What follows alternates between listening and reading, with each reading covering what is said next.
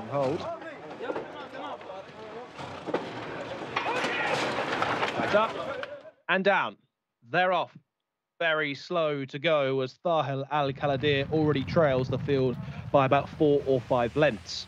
There's a good pace on here. One of those handy is Hello Al-Daham. Also up with the pace is Alpha Mega towards the inside, and deeper out on the racecourse is Hadla Al-Moghirat. These is the leading trio. You can spot the black cap over on the far side of Hamas Al-Khaladir, probably in 4th position, followed by the blue jacket of Hudhud, and then comes the yellow sleeves of Hadlat Al-Moghirat, who's just dropped a couple of places. Towards the rear of the field, the back 5 include the likes of Jade de Carrere. Also towards the rear is Zari Al-Drazwa and Rasika Al-Khaladir. No surprises there. Thahil Al-Khaladir has passed a couple of rivals, including Mokles Al-Khaladir, who is at the back. But the leaders are already turning down the side of the course here, and the blue jacket of Halal Al-Dahim still holds a narrow advantage over the white cap of Alpha Mega in 2nd.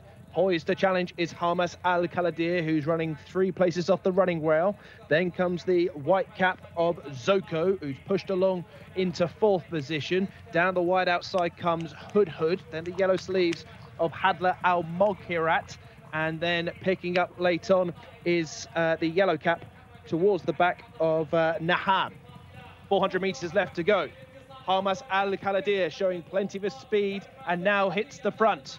Challenged then by Zoko in the white cap down the wide outside. Towards the inner comes Alpha Mega, and looking to pick up Lakon is Hadlat Al-Moghirat, but deep inside the last furlong they go. Hamas Al-Khaladir is clinging onto this lead and just finding a little bit extra on Zoko. Hamas Al-Khaladir has his measure. Hamas Al-Khaladir goes on to win for the first time. Hamas Al-Khaladir prevails, Zoko's 2nd, Alpha Mega in 3rd, close for 4th, involving Hadlat Al-Moghirat and Hammam. Hamas Al-Khaladir